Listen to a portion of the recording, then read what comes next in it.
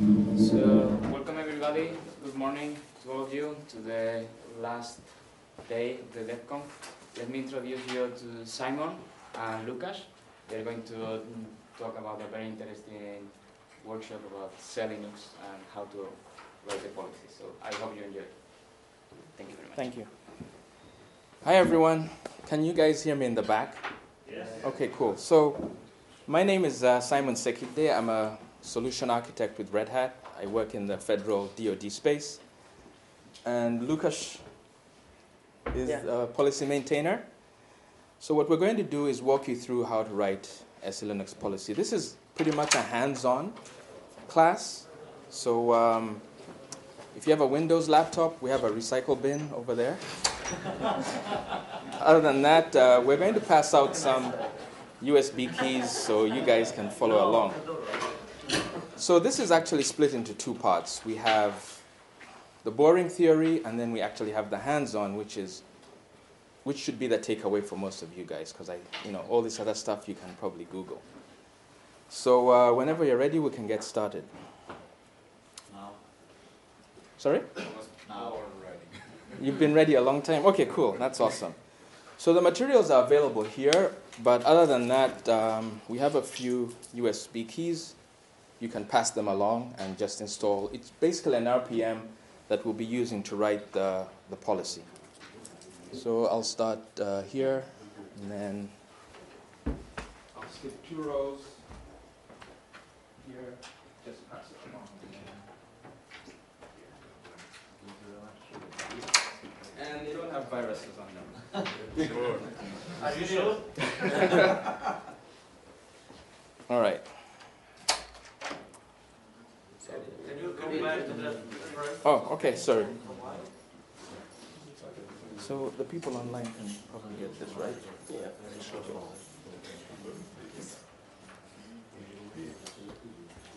Just found.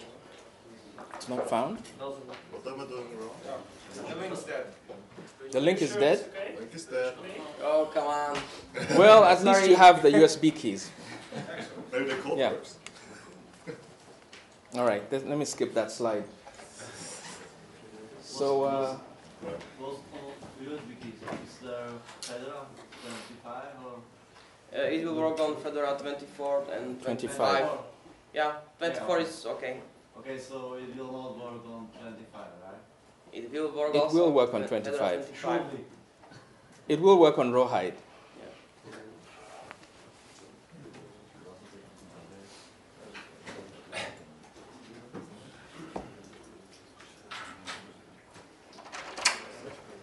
So you want me to install this first? Oh, this is fine. When I will write policy, I show this again. Okay. All right, so while you're copying that, let me bore you with the theory part, and then, once everybody has the RPM on there, or the tarball on their laptops, then, we'll get started. All right, so here's the agenda. Basically, we're going to tell you how SELinux works, what SELinux policy actually is, the M4 macro language, which we've been using since RHEL 4, and then the new policy language, which you'll be seeing shortly. And finally, we'll talk about custom modifications and go through the writing policy example. So, a lot of you guys have heard, people always say, what is SELinux? I think that's the wrong question you should be asking. The right question is, what does SELinux do for me? A lot of people forget that the SE in SELinux stands for Security Enhanced. So think of it as an added layer of security to whatever you have on your system. In the old model, prior to SELinux, we had the discretionary access control, which was the user groups and others. And then with SELinux, you basically have mandatory access control that adds an extra label to your discretionary access control. So you have your users, your read, write, and execute permissions, and then you have the SELinux labels that kind of are appended onto those.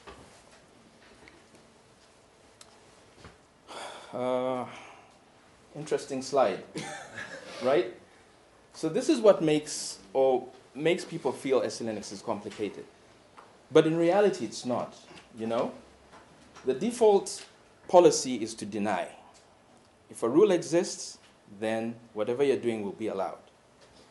This just basically tells you what happens when a user space process makes a system call, you know? It goes through a few checks and balances, and then you'll either get an allow or deny access. So it's either or, you know? And also depending on what mode you're in. So if you're in enforcing mode, default is to deny. If you're in permissive mode, access will be granted, but then the error message will be logged. All right. So as I indicated earlier, you know, added layer of security. What is this added layer of security? If you've ever done an ls-l, you'll notice that there's a dot at the end of your output. That is an SELinux attribute. And basically what happens is if you run the getR command, as this example shows, it will actually show you what the SELinux context is, what the full label is. So you have your, we'll break this down further. You have your system, you have your user, you have your role, and then you have your type. And at the end, you have the security level or sensitivity level. In targeted policy, which is the default policy that we ship, you pretty much ignore the user, the role, and only focus on the type. Here's another example of how to get the SELinux context. You can run stats on an etc password. I think if you're running rel 7 or rel 6, I think you have to add a flag onto the stat command to get this. But other than that, it will list, not only will it list your discretionary access controls, it will also list your mandatory access controls. And then you've probably seen the flag at the bottom, ls-z, capital Z, to get you the same context. Process labeling. You know, SELinux is all about labels. You've heard Dan talk about it, you've had Miroslav talk about it, you've had Lukasz talk about it. Always about labels. Labels on everything. Processes, devices, files, everything. This is an example of Apache, the Apache process and the type. So when you start Apache, it technically should end up as httpd_t. All right, I've pretty much covered a bit of this, but we'll go into detail. Quick reminder, you have your user, your role, your type, and the sensitivity. Unless you're dealing with MLS, multi-level security, or multi-category security, that are enhanced versions of policy, just focus on the type. T. _T is all you look at.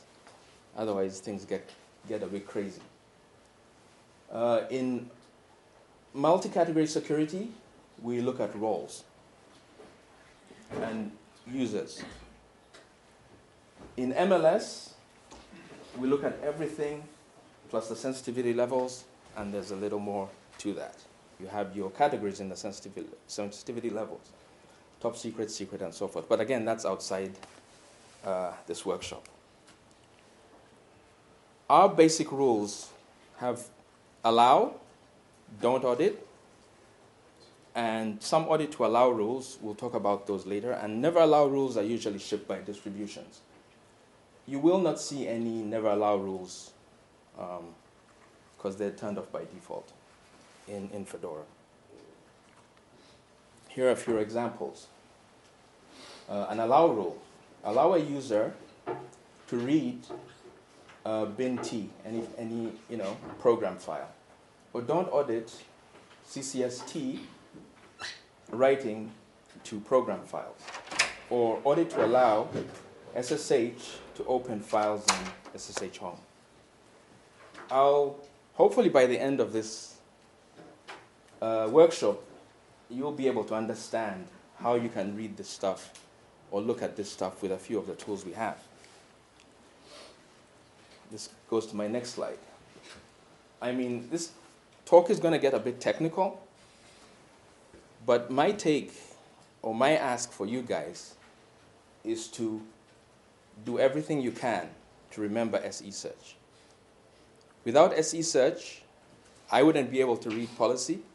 I don't know about these two guys, Miroslav or Lukasz, but this actually helps break down a better understanding of what it is that an object or a type is doing. This is a clear example. You want to find out,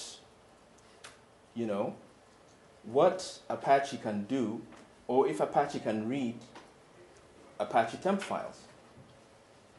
And it will actually tell you, this is what Apache can do if presented with an Apache temp file. It can do an IOCTL, it can read, it can do a get header, it can lock, it can execute. It can execute without doing a transition, and it can also open the file. So when you run SE search, I haven't memorized the flags, but A is usually all, S is the source, T is the target, C is the class, and P is the permission. So if you're ever... Simon, A, capital A is allow, so we are trying to find just the Allow? rules. I've never looked at the man page. Never mind. All right. Here's another example. So T, find the transition rules. Mm-hmm. Same concept.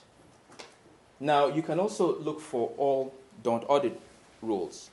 Just remove the T and do a dash don't audit. So if you ever want to know if a file is allowed or if something it's doing is not kosher, run SE search to actually see what types are allowed or denied by the executing domain. So where do these rules come from? Anybody know?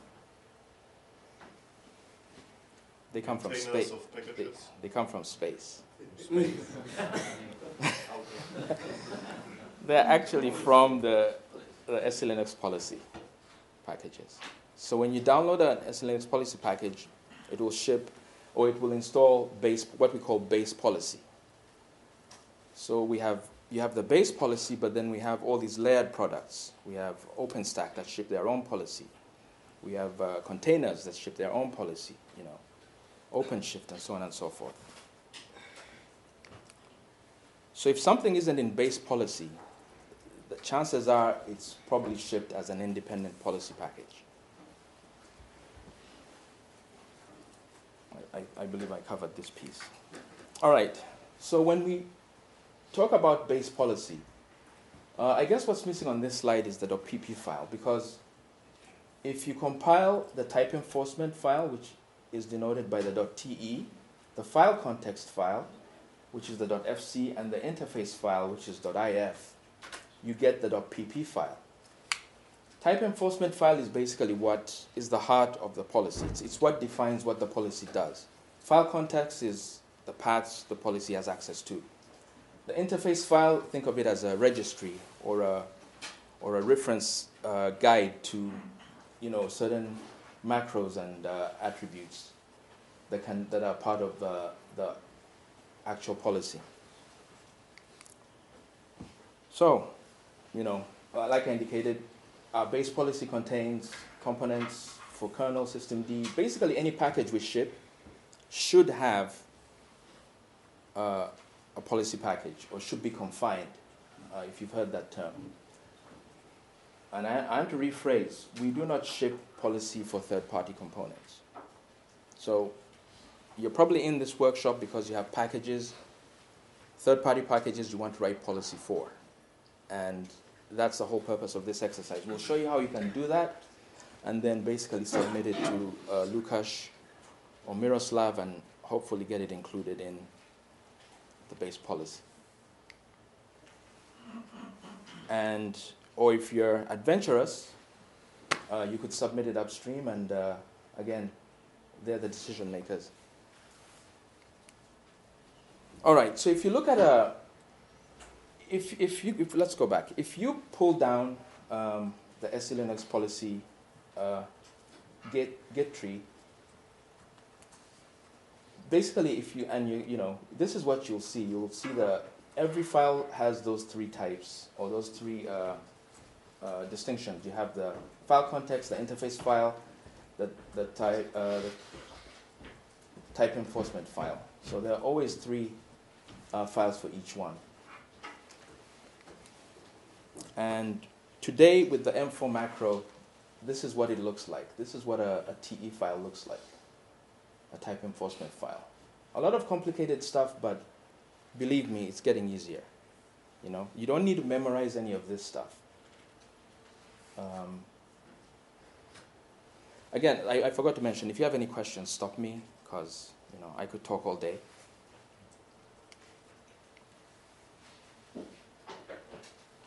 This is an example of a file context, a .fc file. Again, it basically is defining that the path, user shared W3C markup validator, everything under that directory will be labeled W3C validator content _ T with the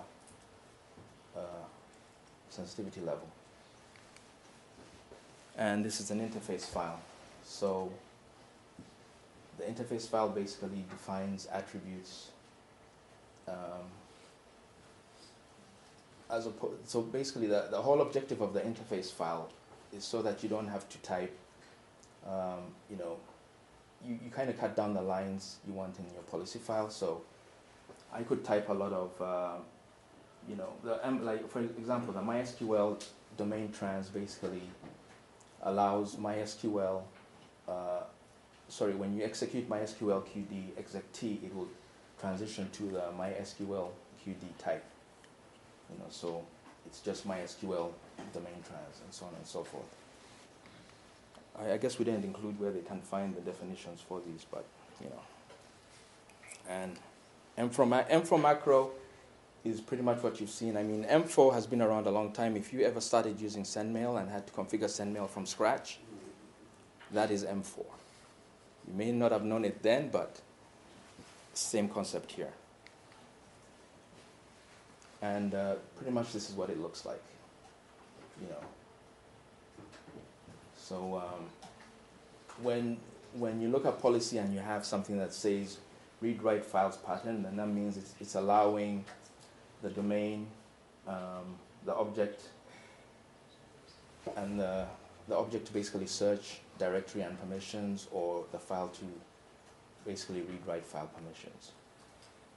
It's think of it as a way to shrink policy, as opposed to having one long extended line.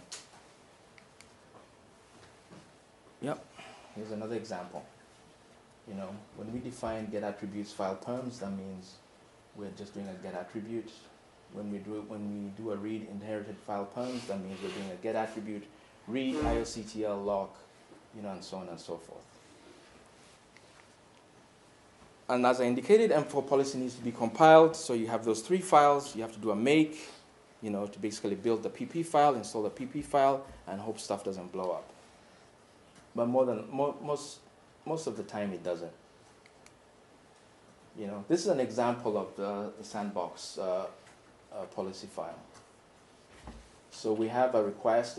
This is actually the most important statement. This pretty much defines what it is.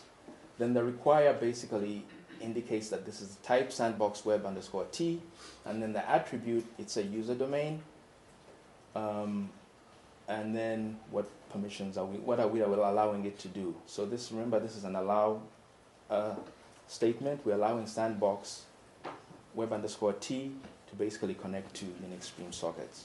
If you want to know what a user domain is, you can use another command called SEInfo. SEInfo will basically, if you pass, say, SEInfo -XA user domain, it will basically list all the user domains we currently have in policy.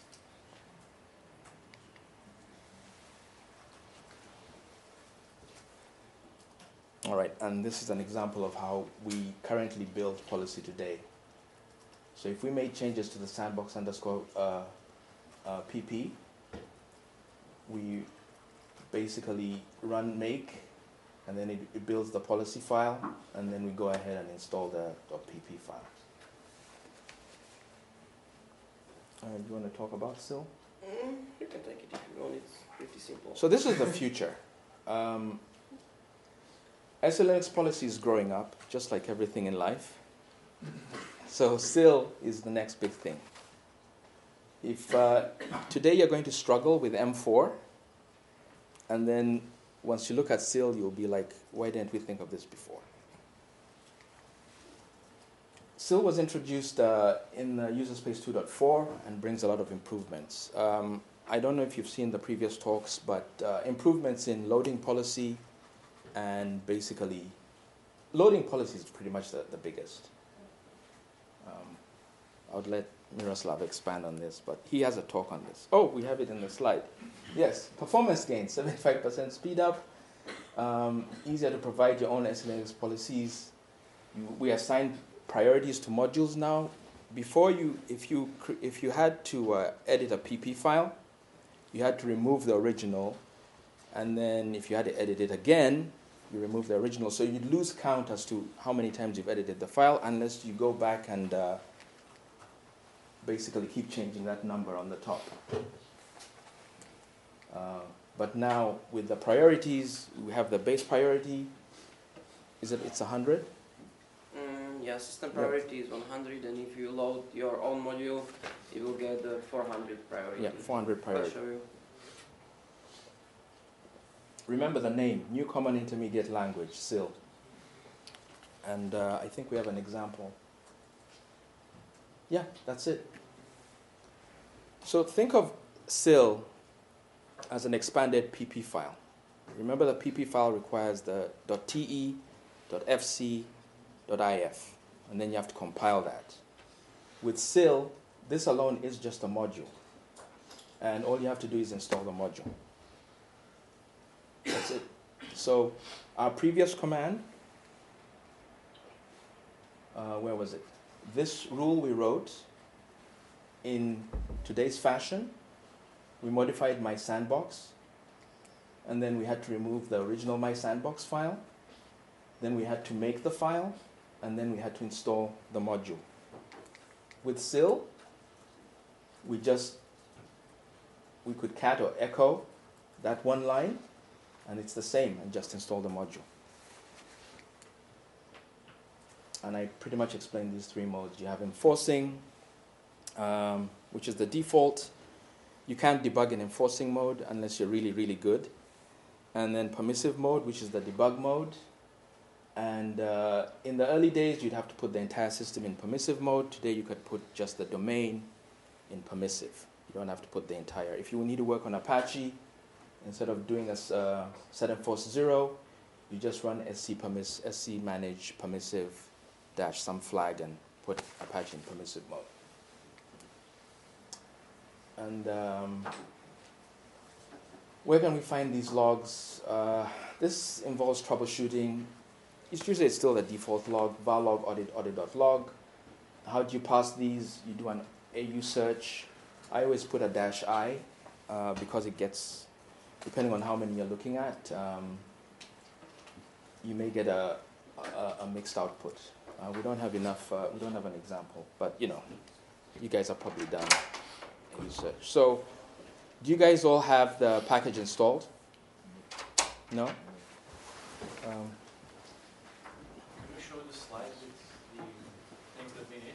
Sorry? Can you show again the slide with those packages and stuff in it? Yeah.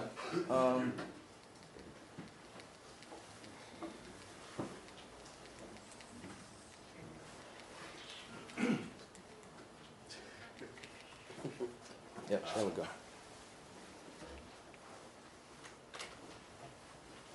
SE Tools console will give you SE search. Remember, your takeaway from this, SE search. And then policy code utils devel will give you all the other stuff that's needed to compile the policy. Any questions before we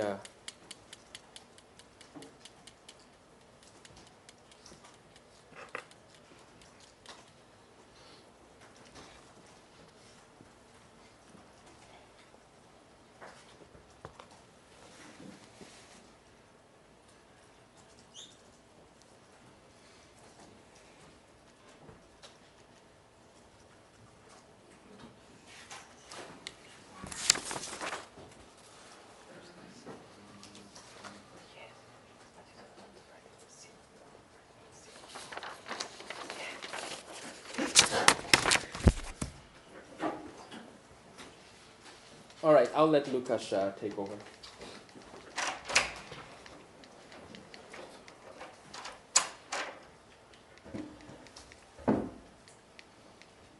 Okay, so I created one simple service. It's fictive Linux daemon. It's in your PCs and computers, sorry, and we will write the policy for it in M4 macro language, and then we will compare it with SEL. As Simon mentioned, SEL is still future, and I think it will be better to write it right now in M4, and it's simple then to switch it to SEL. So our daemon will connecting to port 80 to my personal block. Then it will log some messages into the journal. It will create a bit file, reading /prod/meminfo, and then we have one surprise. Okay, when I'll be too fast, please just stop me. I guess before we get started, so everybody has the package installed. I mean, so there are two ways to do this. You can actually do it in real time, or Lucas will kind of give you an example on how to go through it. If you need help, I can walk around the room. Just raise your hand. I cannot install any samples and any software packages because of the internet.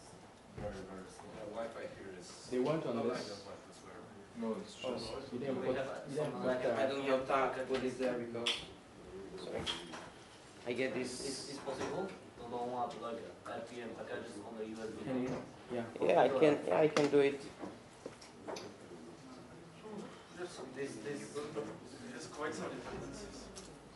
Lots of dependencies. Just installed that and quite fine. oh, well, just My transfer is up to 200 bytes, so Maybe I still have maybe you know. You see, Yeah, if you can, do you have a hardwired? 1 meter. Yeah, but there is a lot of dependencies. It's what? I have a lot of, the package has a lot of dependencies. How many? I don't know. We do a DNS download and we will pull them down Already and then just put them on the clean. It will take a lot of time. Maybe I can. We have a Yeah.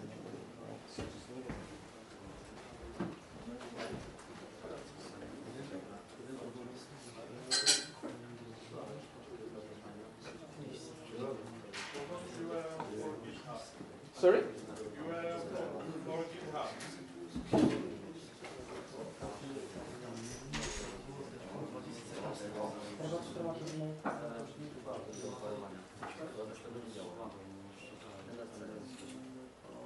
Okay, 26 kilobytes.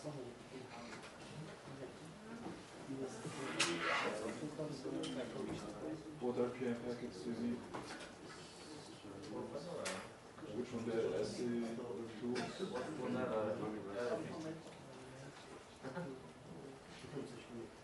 ETA 60.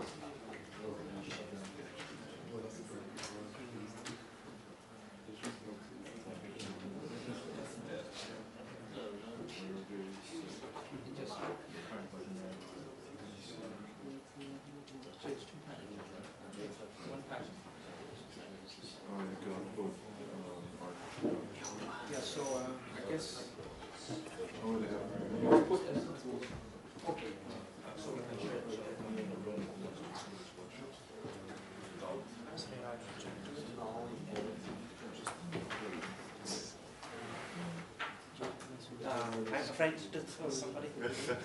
Yeah. This looks safer. Yeah. Thank you.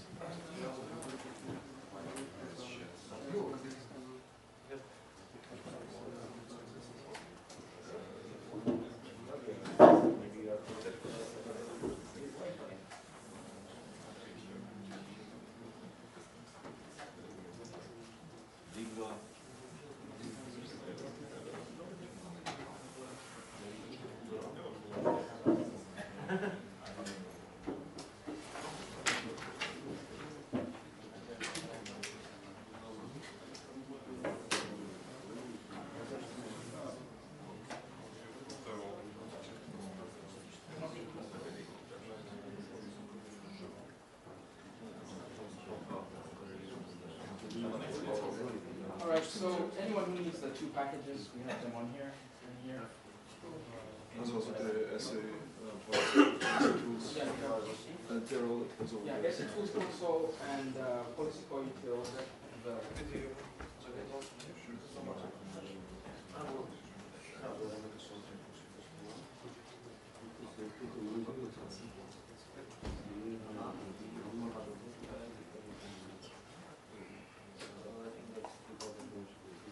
Jak mogę zrobić formę?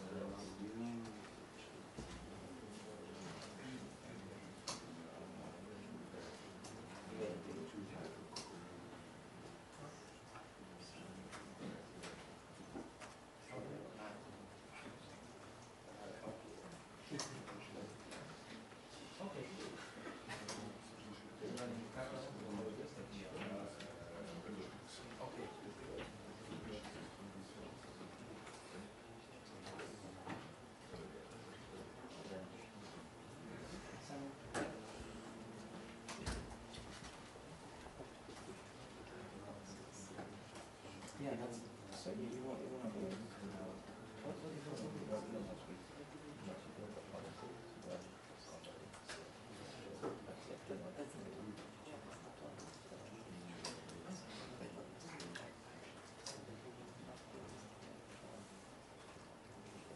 yeah, so that's definitely like this.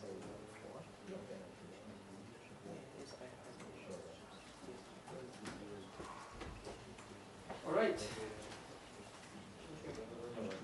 Who needs packages? Anyone else need packages? I think it was close SELinux policy there. It was called this package here when I installed it. Oh, so you should download that.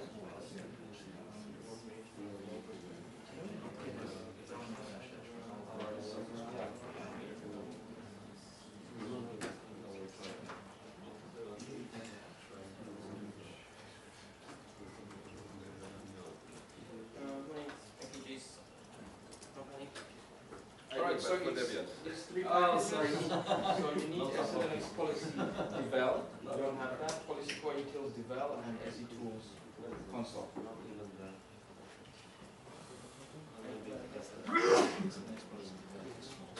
Yeah, like 800 KB. Okay, so you have a bad Wi-Fi. Yeah, I didn't get a connection to the Wi-Fi. Okay. That was a problem for me.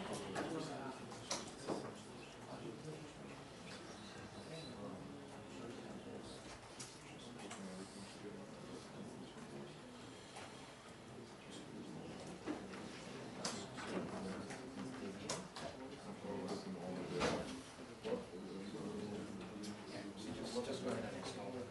Already installed all of them.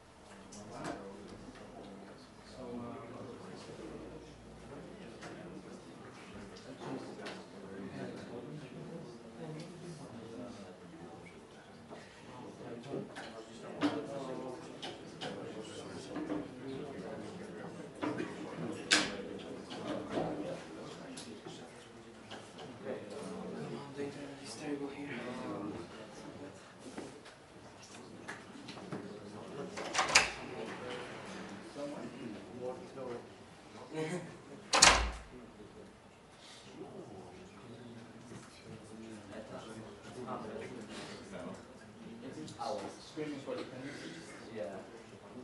We'll see. We'll see. Maybe they still have some weird problem with resolution.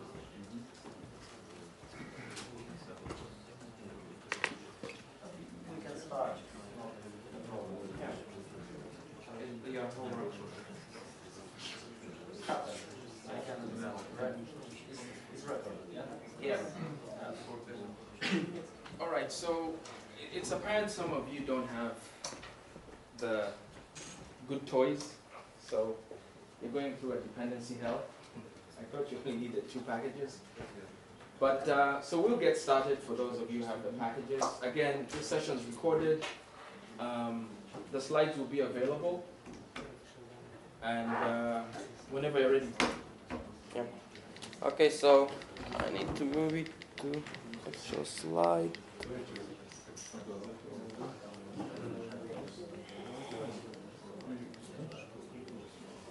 Okay, so once again, we will create the SELinux policy for a fictive Linux daemon.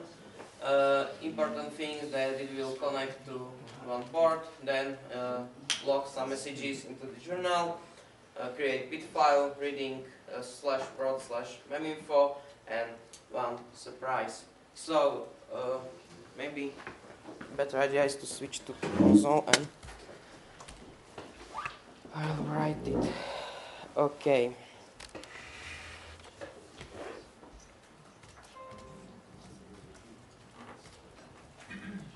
Can you see it, guys? Is it okay? Probably. I need to make it bigger.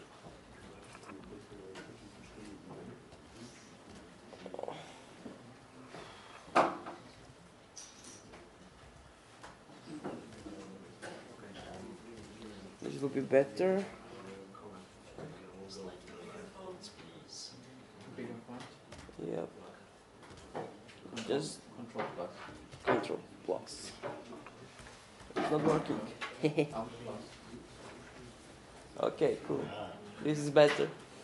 Okay, so I need to connect to virtual machine. So we can switch to the right or suppose control one. Because I think that Okay, so I have this daemon called DevConf 2017 already installed on my system. We can check for the status. Status DevConf service.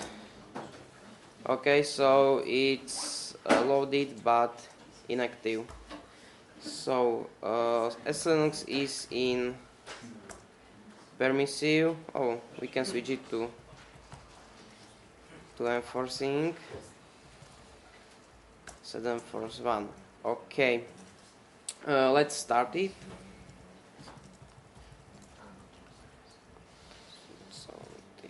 Service.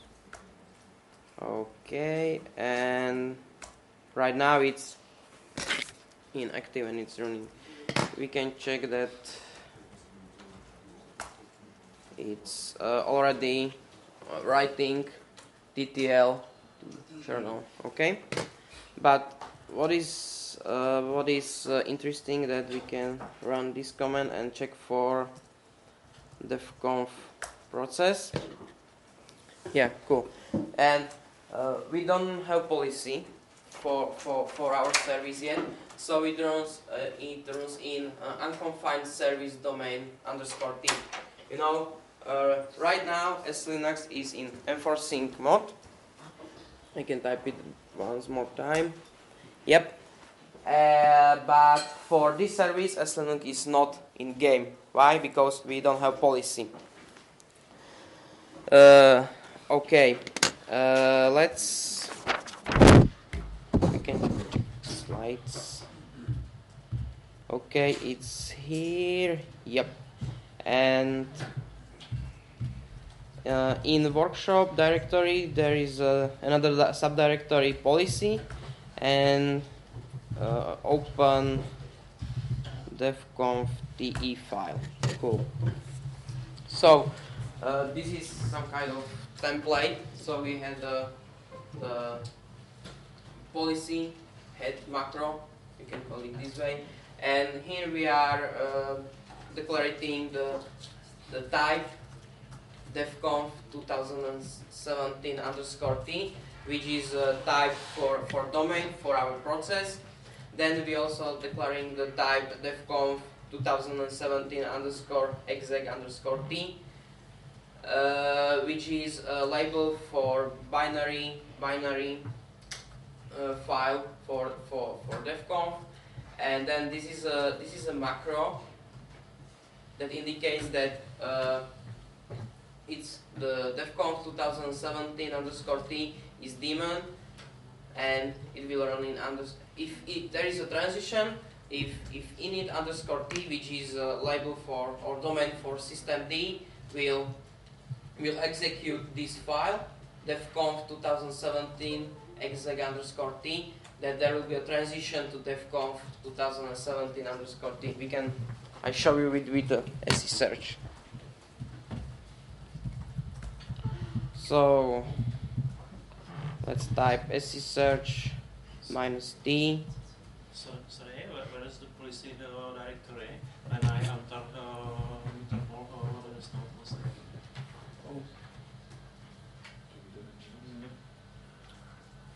Oh, there's a problem. Sorry, another problem. You can it's just these few lines, so you can rewrite it. I've got it all in. But you have it there, yeah? I've got it there, yeah, there, the policy. Oh, that's weird. There's also the RP packages are also on there. All that. Okay.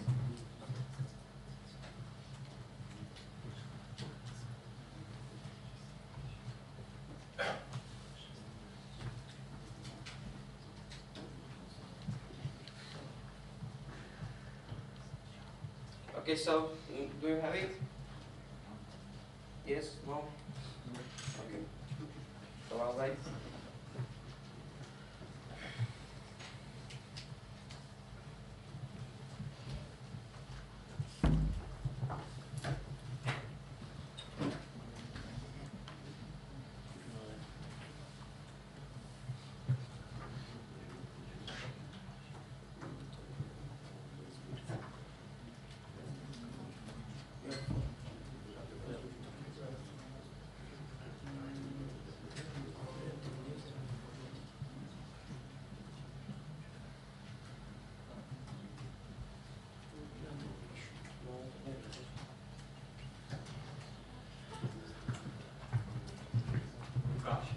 So if I write or if I want to create a policy for a service for my system, so this is the basic what I need for the service running with the SELinux. Yes, this is the minimalistic policy with just few rules, and we will append our file.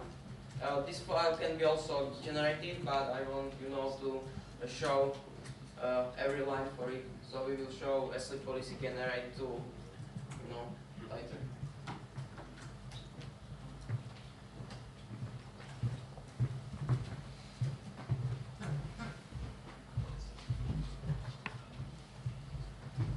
So can I continue? No? Yes? Yep. Cool. So I need to use my computer. Okay, so let's type so search -t -a -s. S means a subject type, and we will type init _t. The init _t. T is DevConf 2017 exec t. Okay, so yeah, there is a no DevConf label. So at first we need to load this policy to kernel. So we need to make it, as Simon said, user share SELinux devel make file, and the name of the module will be DevConf 2017 pp. Okay. Maybe I can clear it and show you the command if you want to go with me. Okay? And now we have a policy also in binary representation, DevConf 2017.pp. What was the make command again? Yes, sure.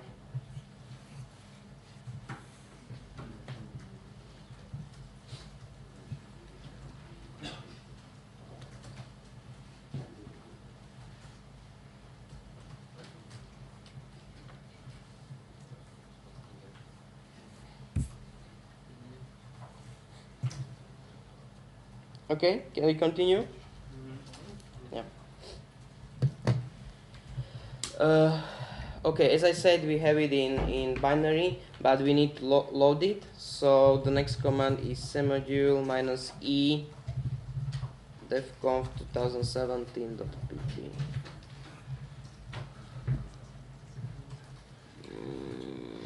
Oops.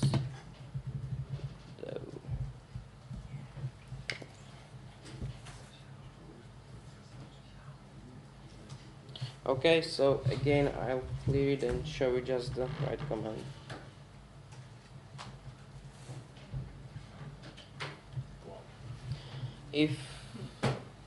Can I continue? Yeah. Cool. It normally takes like, I don't know, 20 seconds to load or so. Sorry? Is it normally like it takes 20 seconds to load or so? Yes, because it's a very small. If you looked at the type, the TE file, there are very few lines. So if there were like 1,000 lines, then Yeah, but I mean, it took like, I don't know, 10 to 20 seconds on my laptop to load to execute this command. because the policy file is really, really small.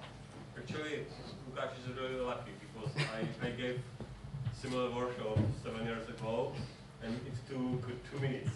So you're saying that 20 seconds is fast? Yeah. Wow. It's fast from previous, yeah? It's not. It's really 2 minutes. So It's not we fast. are waiting. I think the comparison is really great from 2 minutes to 10 or 15 seconds. Still, it's not fast. Don't call it fast. From the previous day, I would say that yes, and there is still big area to improvement. Yeah. So. Okay. Thank you, Mary. Okay, let's check it if our module is loaded. So I just type -l and I will grab DevConf 2017 module. And as you can see, it's here. Okay? I want to tell you just one more thing. In the T file, there is this line, permissive devconf 2017_t. This is very useful when you are writing policy, and it's useful for debugging because the SELinux can be in enforcing mode. As you can see, it's enforcing, but just this domain will be in permissive. So it's your debugging will be quicker, and you will see much more AVCs, which is good. Okay, let's move on. A quick question. Yep. If we want to have that enforcing, we need to recompile it without the permissive line. Yes. Okay. If you need to remove it and recompile it. I think you can maybe you can remove it from the command line. Yes, you can. You can use semanH permissive, and this should show you the permissive types, as you can see here, devconf and TLP.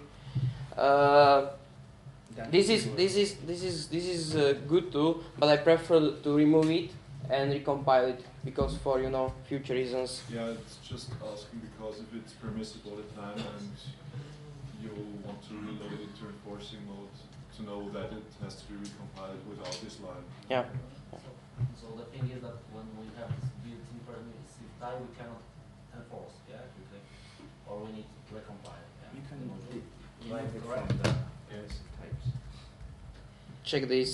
So I use my. basically the better option is to avoid to define the permissive statement in the G file and just use a manage permissive command. Permissive Yeah, for this purpose.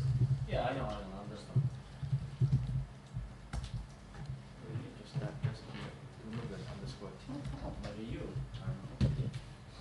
Did you make that? Maybe because you define this Don't in the worry module. about it, I understand. So, thank you. Oh, yeah. To be honest, I cannot read it clearly because it's too huge here. Sorry. Okay, so this was a TE file, and let's move on. File context file. Oh, maybe right now I can make it smaller a little bit.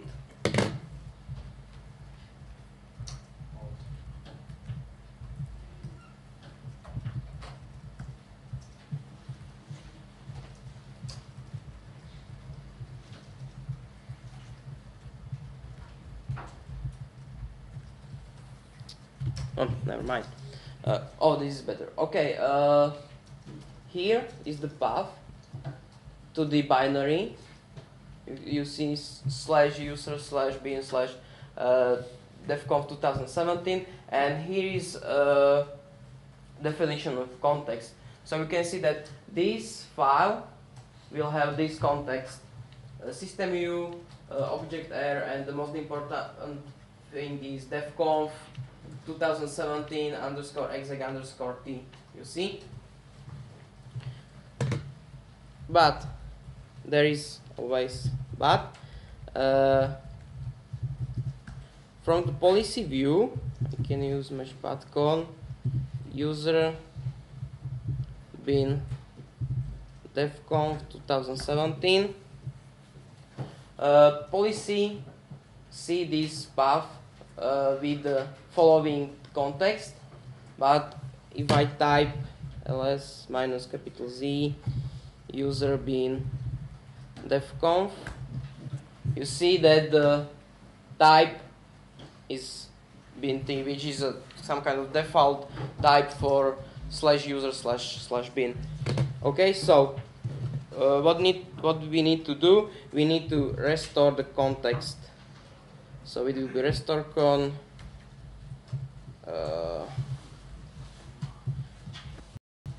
oh, come on, sorry, rv user. Okay, and there is some other stuff, but the important for us is this line that restore con resetted label from bin_t to devconf 2017 exec t. Okay, so Is it possible to remove just on that single file? yes, of course, yes. I just don't want to write it. Yeah.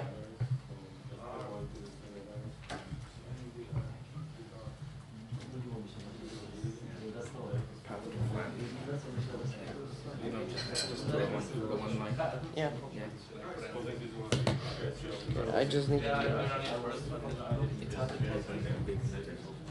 But yeah, it's really hard. Yep. Okay. So right now, context looks good. We have a loaded policy here, and let's start it again. So system control start devconf 2017 service. Okay, let's check it with status. Okay, so service is active and running, and let's check the context or domain.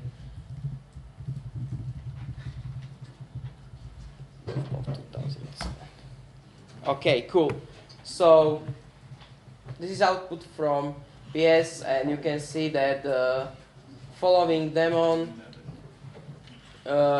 runs in devconf 2017 underscore t domain. So right now we have a domain for SELinux, and SELinux is in game for this service. Any questions? No? Okay, cool. So, as I said, our system right now is in enforcing mode, but this domain runs in permissive. And let's check for AVCs. So I will search -m AVC. Do you have the command? And we have a lot of AVCs. I need to make it smaller because we cannot see it. Do a dash I. One more probably. Okay, this is much better. So let's start with it. As you can see, there is a lot of AVCs. Maybe I can type ts recent. So this will show me just AVCs from past 10 minutes. Sorry to interrupt. Yep. What does it mean the AVC? What the AVC stands for?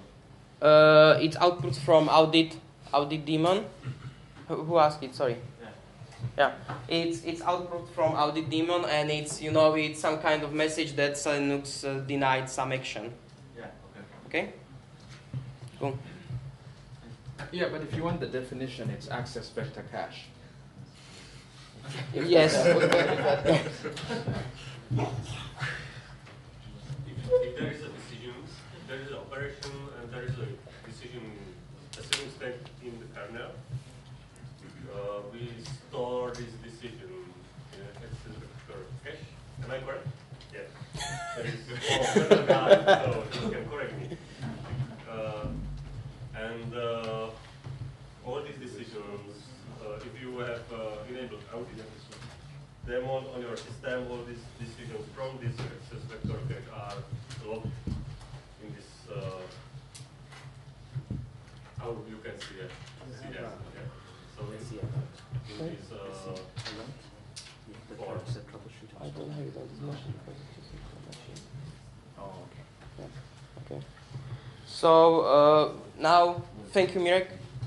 Now we can describe, one simply AVC, but I need to choose the nice one. Probably I can. Okay, cool. I want this one. So this is typical AVC. What is important that some action was denied, and the name of the command is here, DevConf 2017. That's important for us. And source context is here, and the important part is this one. And basically this AVC says that DevConf 2017 _ t domain is trying to add some file called devconf 2017.py with the following label var _run _t. So we can find where it is, and if you type. I have a question. Yep. Regarding this audit message equals audit, and this is like a timestamp. Can we find the actual timestamp? I know it's on logs, the audit log, and this timestamp of the execution of that denied action. Yes, you can find, but I don't know what you're asking. Or Paul? Put the -I flag to AU search. I think that'll do what you're asking. Which one? Sorry, I didn't. -I. Indigo. I. Sorry. Yeah. Yeah. Okay, it's fine. Yeah. And right now it's here. Cool. Thank you very much. Thank you, Paul. Okay, so let's find where is this file. We can see it's some kind of PIT file, and target type is var _run _t. So probably it will be somewhere here. Let's check the label of following path, and it's sorry. Oh, come on. Yep, and you can see it's. Can you see it? And it's here, you know. So probably somewhere in var_run will be our file.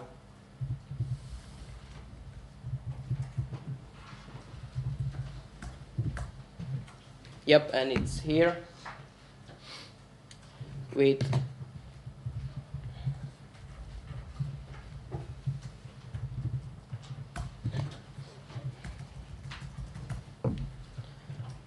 following context. And also you can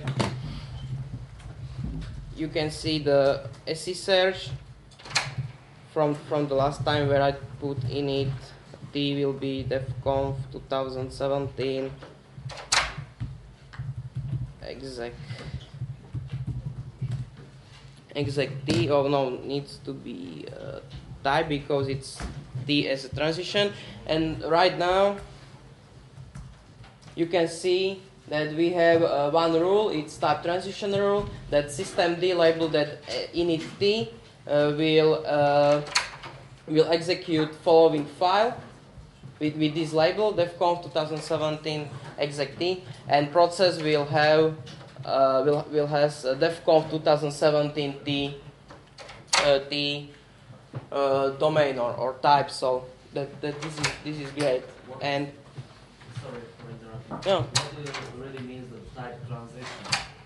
Like because of the T file or Type transition, it's I can explain. So okay. Go ahead and run sysctl status devconf.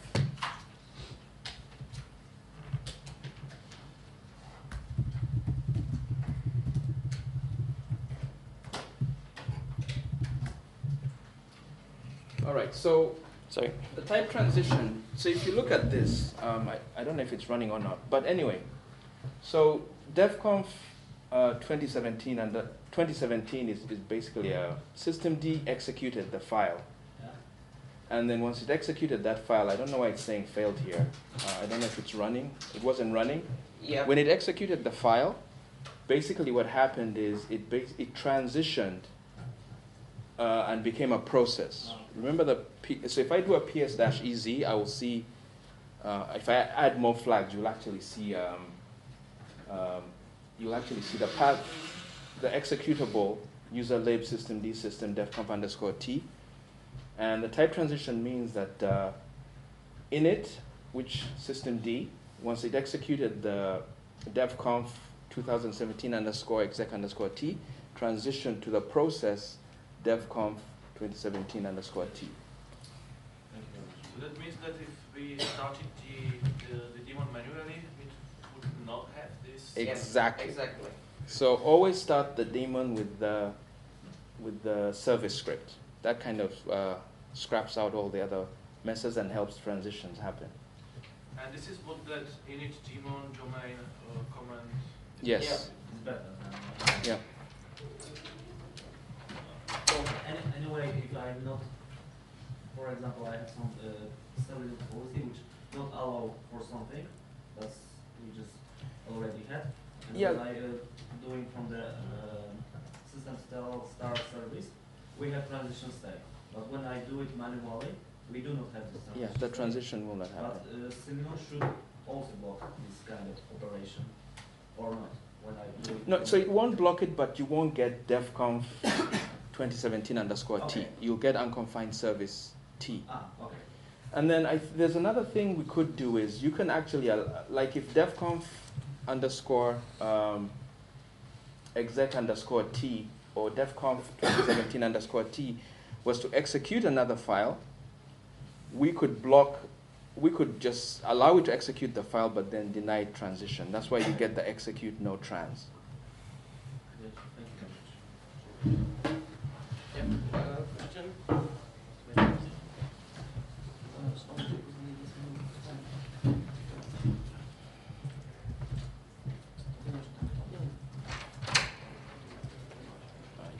Keep both are different.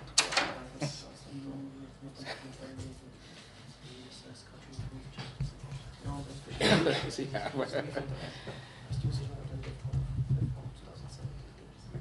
Okay. I'm struggling with your What are you keyboard. doing? Sorry, man. I wanted to look at your keyboard layout's different. Yeah, but you need to start it again. Oh, it wasn't running. Okay. Yeah, sorry. Start. Go 2017 service, and you can type it again, and Okay. it's here. So if you add another flag, I think it's EL. Just try. What do you want?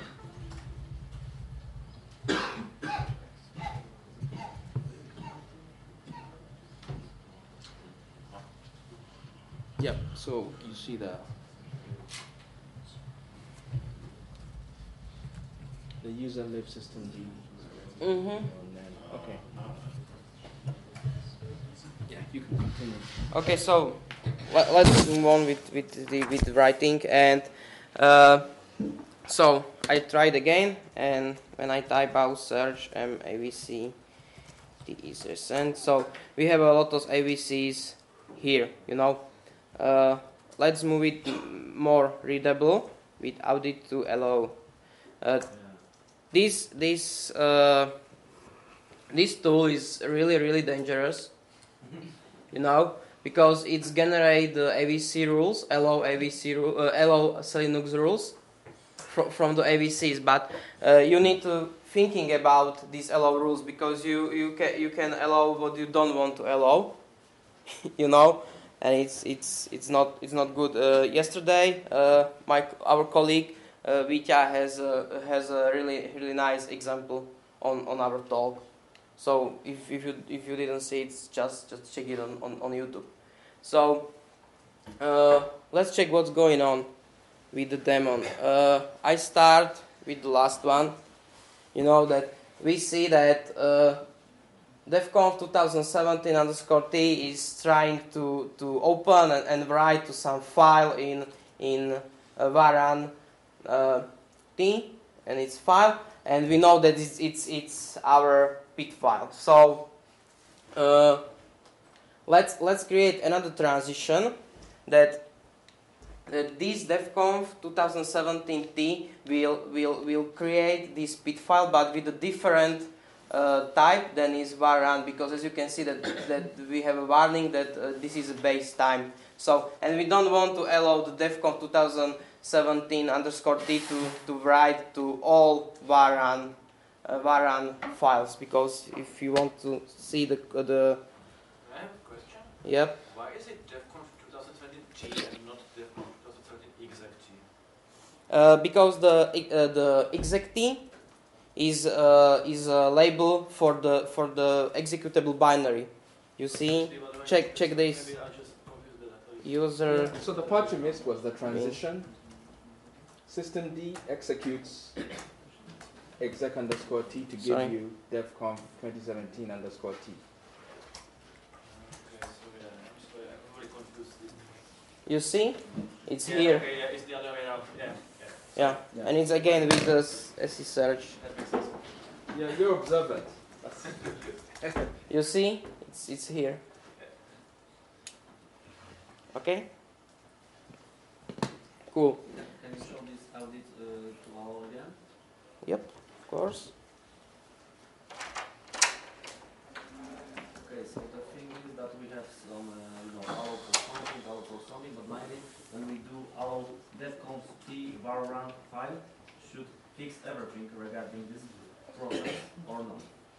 Technically it should, but that's again, so remember in the beginning of my talk, the SE in SELinux is security enhanced, so every time you think about adding something, ask yourself what would happen. So yes, you can go ahead and allow it to write to varan t, but if you look at all the files that are listed under varan t, all the other pit files, that would mean DevConf 2017_t, if somebody hacked it, they would be able to see the pit file for Apache, because it lives in varan t. Yeah, cool. Thank you. So, so what we want we want to label this file var DevConf bit file. We want it to label different than is a base type warranty. So let's do it in our policy.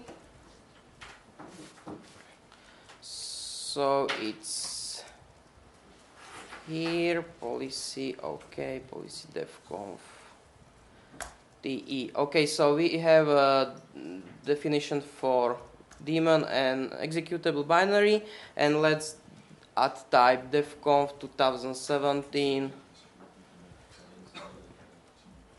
warranty.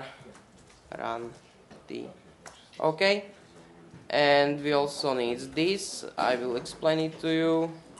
Files, bit file, DevConf 2017 warranty.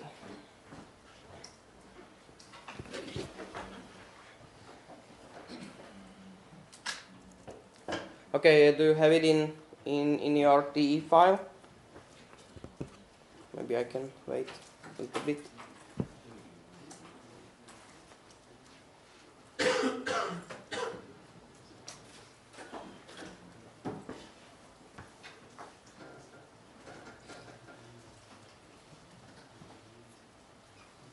Okay, can we continue? Okay, so let's check it again. So we have a type for var files, and I also this macro and it's something similar like this that we just add some rules and add it to bit file attribute this warranty.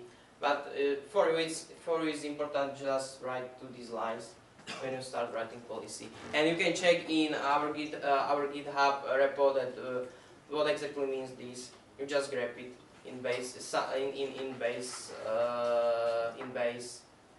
branch, Git branch. The thing is that without this bit file, it also will be not working. Yeah? Right now we just define the type, nothing else. Just define the type. Okay. But let's create the interaction or allow rules. So we have again some macro manage files pattern.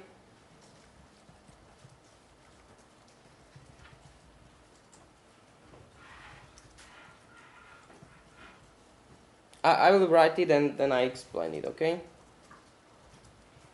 2017 DevConf.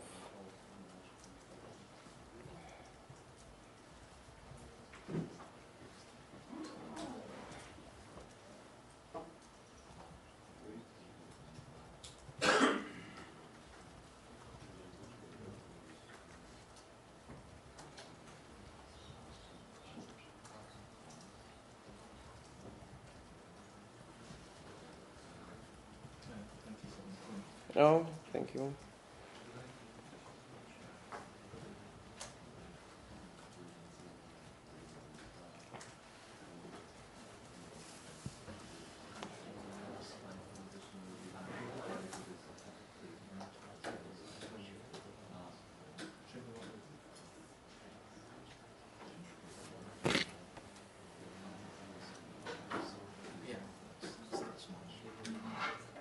Okay, guys, do you have it? No? Yes? Okay, cool. So let's check this manage files pattern in our repo, and I show you where you can find these patterns. It's really useful. So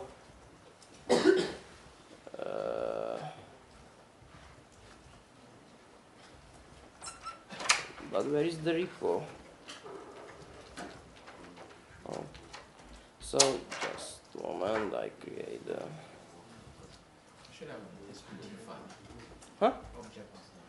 Yes, I know, but I need to find it. RPM dash SELinux by CTL.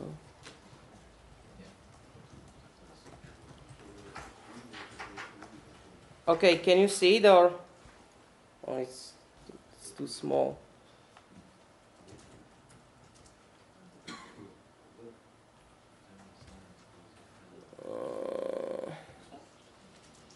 Windows layouts. Okay.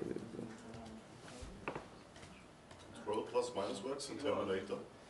What? Cool. Okay, so this is a rawhide base branch. I can show you. You see, it's here. Rawhide branch, and in rawhide branch we have a policy directory, and in policy directory there is a support file, and you see here the patterns. And we want the file patterns. Sorry, SPT, and I write. We can close this, and I write DevConf DE. Sorry.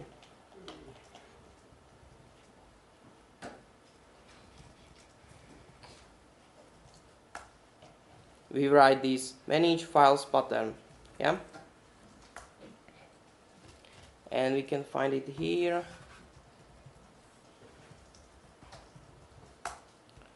Okay, so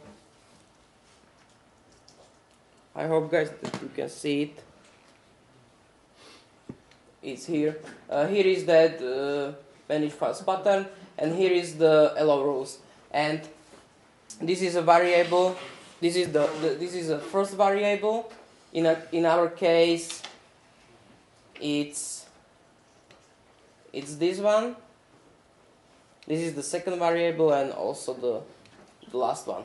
You know, and now you can see the allow rules.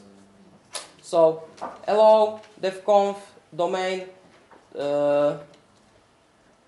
DevConf domain will can read and write director permissions for DevConf warranty. You know, these permissions can you find here, but it's pretty simple to read it without know this file. So it's here. Where is read write? Here, read write. You know. So DevConf 2017 can open, read, get attribute, log, surge, and etc. This. Okay, so this is important, and it's good to check these files in support. You know, file patterns and object perm sets. It's here. Okay, the last macro, this one, is something really similar to this one, and it tells SELinux that this domain can create a file with following label in var_run. You know, it's path for pit files. So let's recompile it.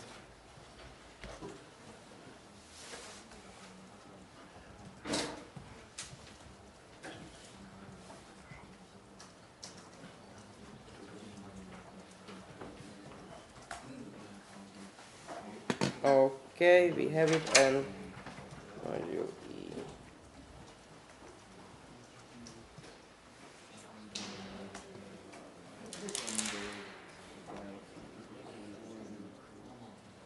$20, but okay. So let's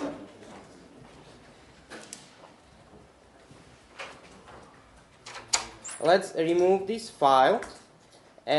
Because we want that the daemon will create the new file, and let's start it. So start.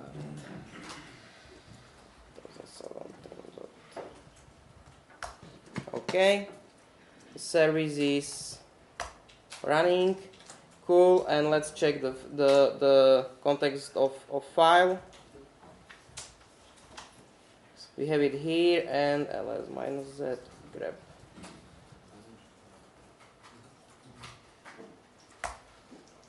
And as you can see, that the context right now is DevConf warranty, not just warranty.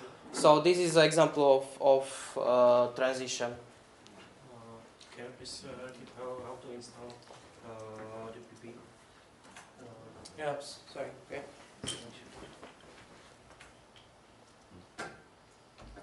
It's here.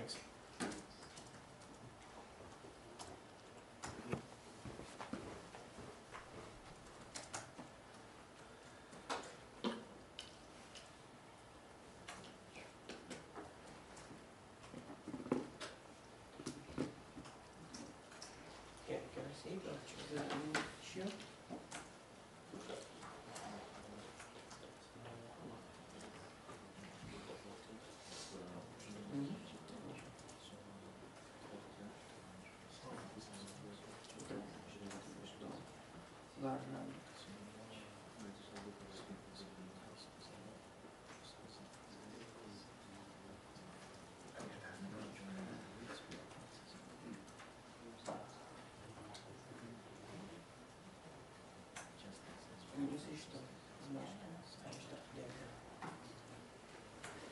Okay, let's move on.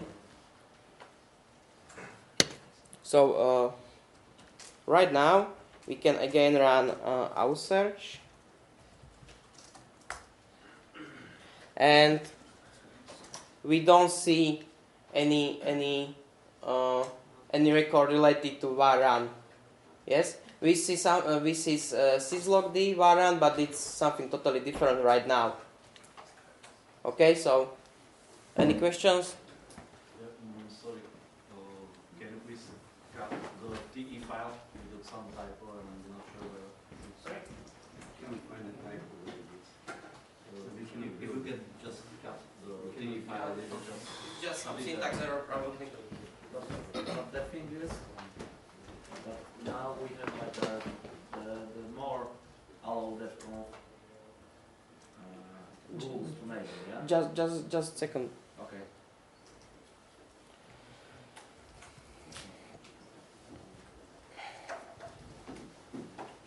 Policy DevConf TE. That's for you. And Thank you very much. what question, sorry? The question was that we enable this speed file, yeah? To support file transition, but now when we are doing the same, we are doing again audit to allow, we see that we need to enable more things, yeah? Yeah, this is just one part of it, just one action. Okay, guys, it's okay? Yeah. We found first plan. Okay, so. So this allows the binary to create any file in var_run and adds Yes, if the yes. just it adds the disable. Yeah, if binary in domain DevConf 2017 will create a file, it needs to be a file because it's defined just file. The label will be DevConf 2017 var_run t. But it could be the bit file only, 5-bit file, yeah? Right or no? It can be any file. Yes. Okay. Because I'm thinking that when we have 5-bit files, it only allows for the bit files in this particular var_run t. No, it's just name of the macro. Okay. Yeah.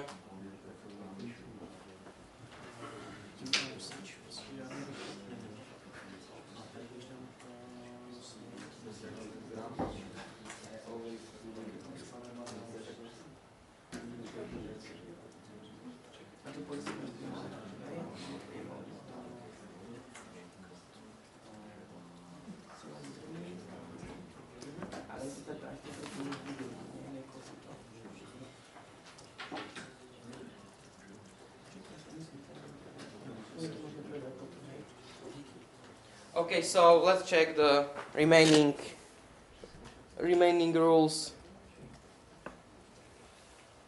Where it is? It's here. Okay, cool. So what is interesting next?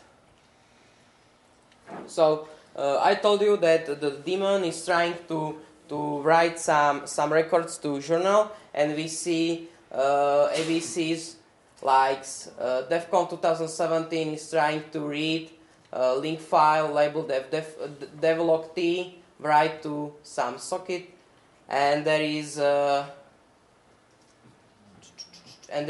also this rule. So devlog 2017 is searching in directory labeled as syslog-d variant t. Okay, so what now? We can. Sorry. Oh yeah, thank you, thank you. Okay, we need to do one more thing with the pit file. Thank you, Simon, for reminder. We didn't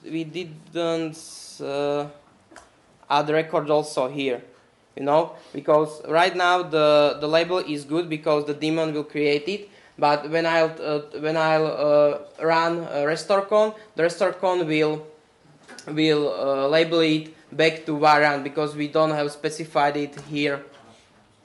So let's do it. I just copy this one. Okay. And type it.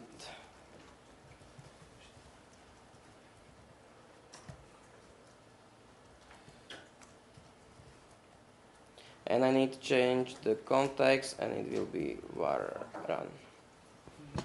Okay? So just type it, please.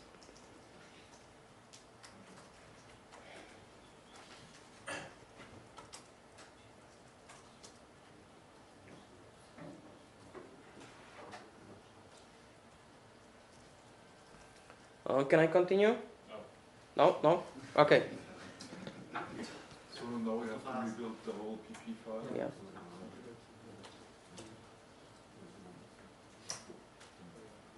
I guess what you're not putting on the audit to allow flag is the capital R. I don't want to do it. Oh, okay. Yeah, good catch. Yeah. That Because it's dangerous. Yeah. Mm-hmm. Are those tabs necessary? Sorry? Are those tabs, I mean the white spaces, are those necessary? No. It's just a splitter, those double dashes. Okay. Better? So it's fine, it's not necessary, yes? Yeah, it's not necessary. It's just for better reading for me. Okay, can I continue? Because okay, so I will compile it. Sorry.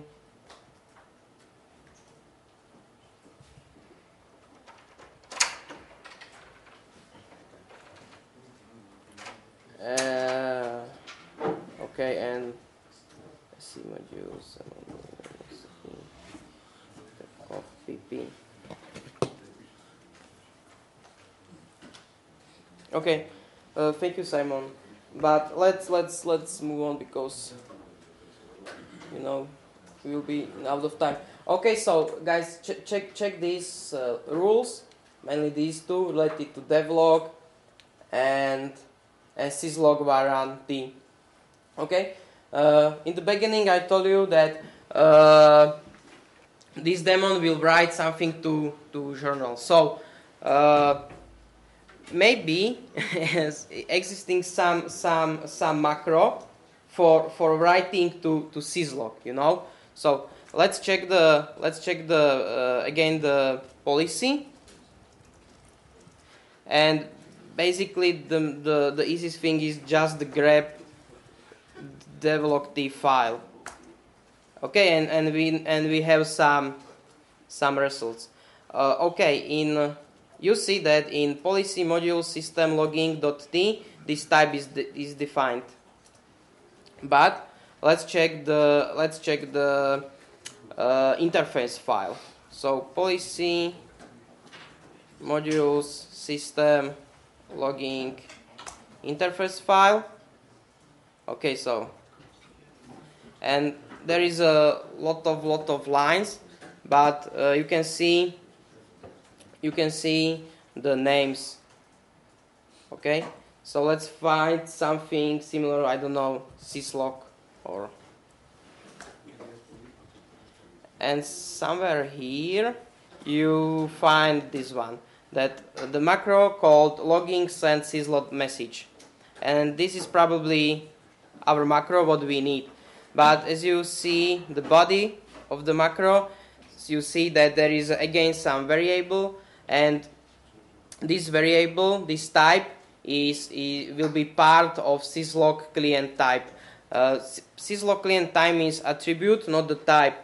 And basically, this is just for easiest reading the policy that one attribute can contain more types. Okay, so and you can let's demonstrate with SEInfo to just show them. Yes, for example, is syslog client type. So SEInfo is another cool tool. X8 syslog client type. You see, and here is the list of domains which can create send messages to syslog. So it's huge list. But let's check it. Let's check it. Where is this type defined? And it will be defined in logging.t, but I can't grab it. Oh, grab. It will be here. So policy, module, system, logging, te, and it's syslog. How it is? Client. Syslog T client type. Just here, and you can see that this is all the allow rules for the attribute syslog client type. So if we use the macro logging send syslog file, we allow DevConf 2017 domain all these allow rules. You see.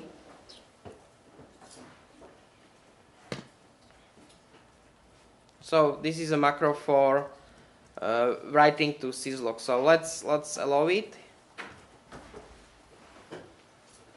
with DevConf. Sorry, the E, and here is the again name of the macro. It's logging send syslog message. So logging send syslog message.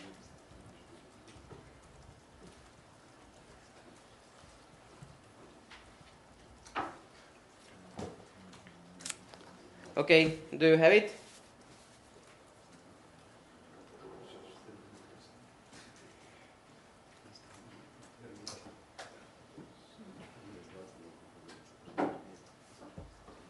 Can I continue? No? Okay, I'll wait.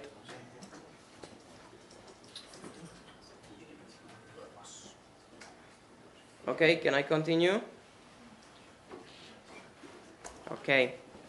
So let's make it, let's compile it.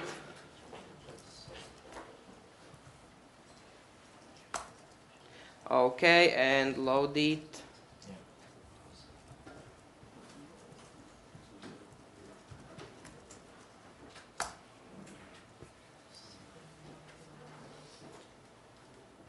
Okay, so it's loaded.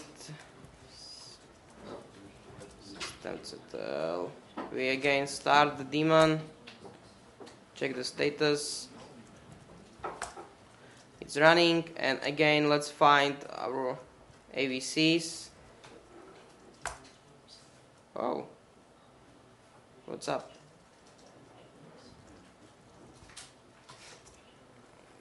Daemon is running, and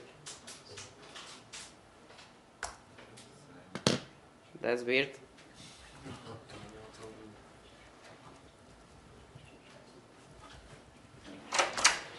Okay, it's good for us because right now the daemon can write to syslog, okay? But I don't know why I don't see the another. Maybe I need to wait a little bit because it's writing and there is some kind of, I don't know. reverse. You see that this is a journal and it's writing.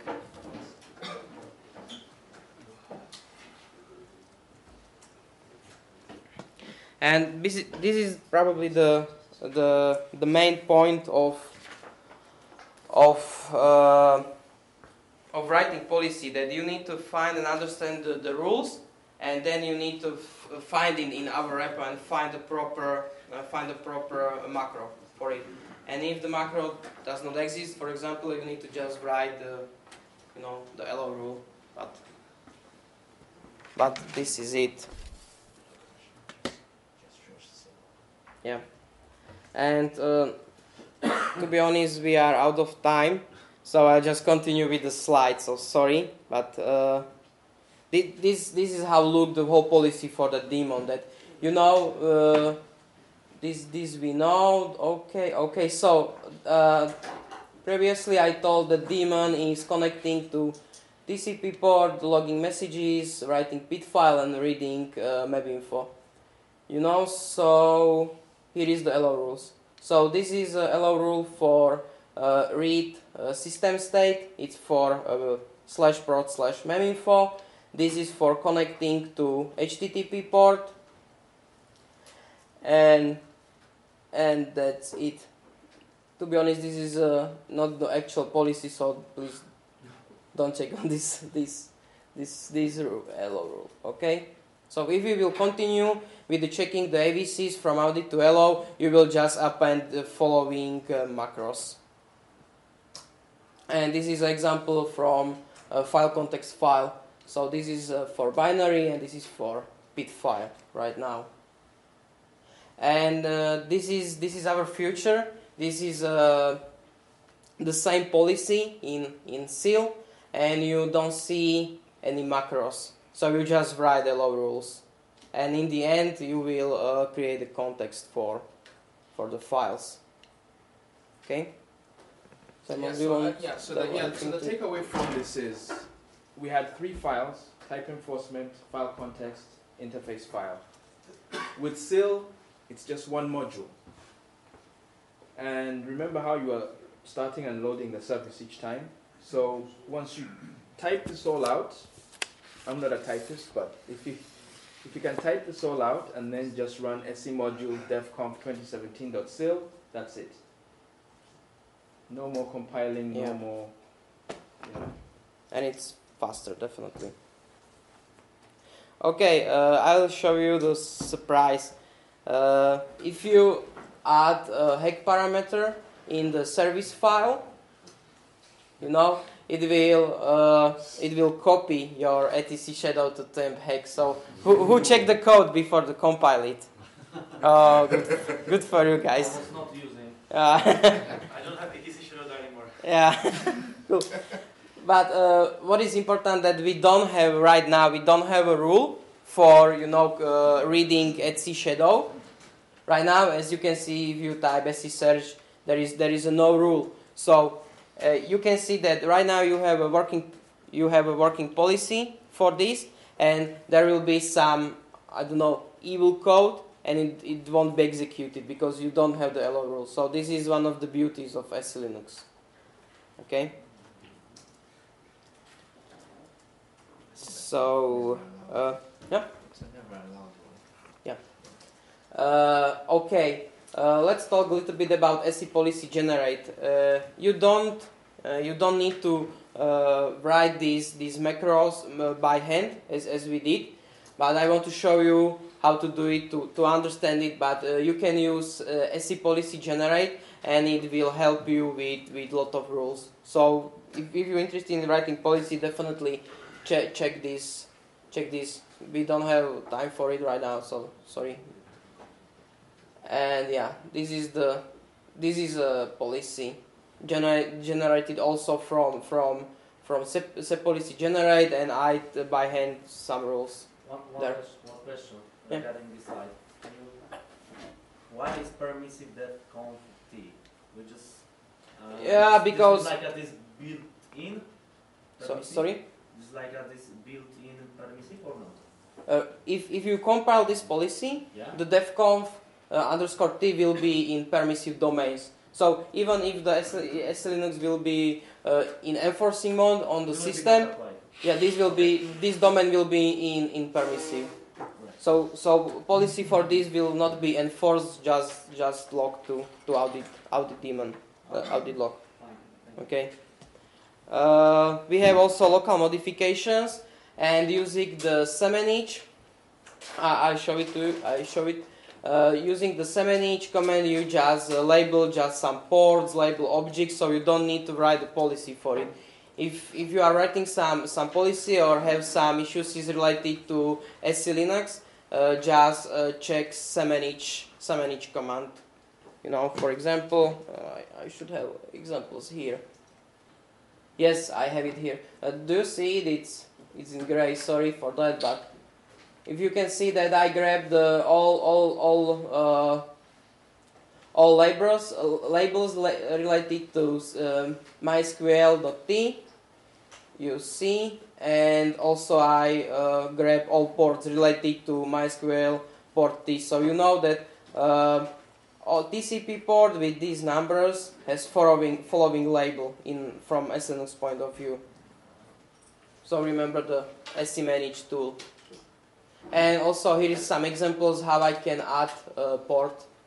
For example, I want from Apache to start binding on port 82, not 80 or 81, for example. So I just add following command. And the SELinux will label the TCP port 82 with the following label: HTTP port T. You know, so you don't need to write a policy or anything. It's just your local modification, and you will fix it with SEManage. And it's remembered across reboots, or is it? Yes. And this is also for fcontext. So if you want to label some object, some directory, file, or something like that, you just switch from port to fcontext. So this is really helpful for a lot of issues related to SELinux on your desktop systems. But as far as I remember, it isn't possible to add port which is used in other.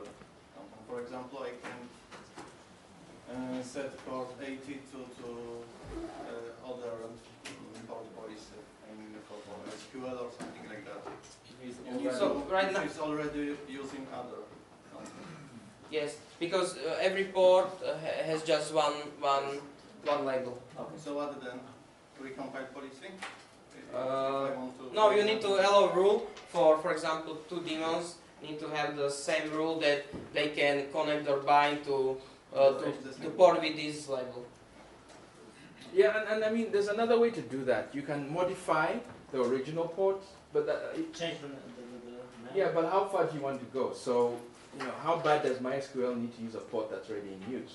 You know, so if say MySQL needs to use port 443, it's never going to happen. So, and we know that Apache uses 443. So you could modify, as long as you're not running Apache on your system, you could probably modify and give Apache another port to free up 443 and then assign it to MySQL. But then the question is,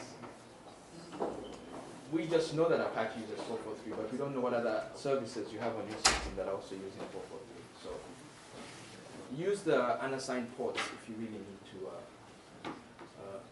use a free port. Yeah. And that's all. It was a little bit confusing, sorry, and we had problems with Wi-Fi, so I'll put this slide somewhere publicly, and you can see it on my Twitter or try this. I believe it should work. To be honest, I tried yesterday. So it works, yeah. It works? Great, cool.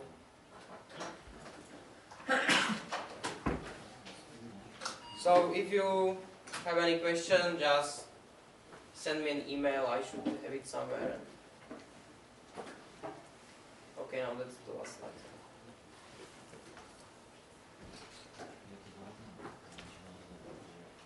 Key takeaway: practice, practice, practice. Yeah. That's always.